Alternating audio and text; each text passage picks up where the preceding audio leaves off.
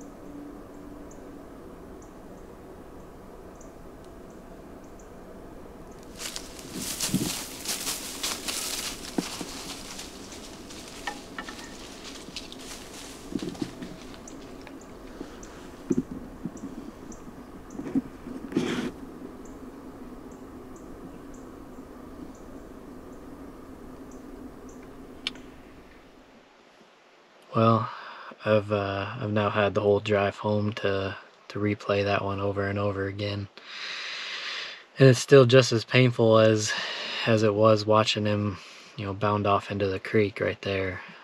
It's just so close. And looking back, it's like, man, to pull that off that close, you know, being 8 or 9 feet off the ground, having the deer at 3 yards walk by like that, you know, part of me looks back and says, okay, that deer's dead. I mean, if I wasn't trying to get really good footage and, you know, do everything that I've always done, you know, that deer's dead 100 times over. You just did plenty of time to draw back and shoot him. It's just the fact that everything worked to perfection too up until that point. You know, he worked through, walked past me, was quartering away at probably 5 yards. He stopped to smell where I sprayed some scent on the vegetation there. Everything was perfect. It was just the act of having to let go of the camera to get my bow off the bow hanger to get drawn back. You know, I'm just staring at him, watching where his head is turning, but when it's that close and there's nothing in between me and him, literally I could, you know, almost reach out and touch him. We were that close. It's just so hard to get away with any movement, even though I was trying to be so careful with everything I was doing. And so now I look at it like, man, is it even possible to pull it off from that stand in that situation? Like, he somehow either has to be really windy to get away with the movement, or his attention needs to be focused elsewhere, because I feel like I did everything I possibly could and failed to get it done. So like I said, there's a small part of me that's like, man, you did everything you needed to do, hung the stand, did the work, killed, basically had him dead to rights. And there's the other part of me that says, will you ever get an opportunity like that again? The deer's very killable with a compound. You know, with a compound, it opens up my whole farm. Like, I have a bunch of different stand options. But with where I'm at as a recurve hunter, still being a novice, you know, I want to be in certain situations that give me the best chance of making a good shot. And you know, I don't need them, you know, at 5 yards, but you know, it still limits what stands and areas I can go to have the likelihood of a close range shot. So while it's definitely painful, I can say that was one of the most intense encounters I've had. You know, I could hear walking in the brush, didn't know what deer it was, and then when I saw his frame come through the cedars, you know, my heart was beating out of my chest. I mean, he probably, as close as we were, he probably heard my heartbeat too. But just the intensity of being right there, the 5 or 6 year old deer basically right in my lap, trying to get that done, was about as intense as it gets. So definitely grateful for the encounter. Just wish it would have turned out a different way, but that's how it goes. That's all part of this game. So hopefully I can get back after him soon. But man, what a day in the stand for sure.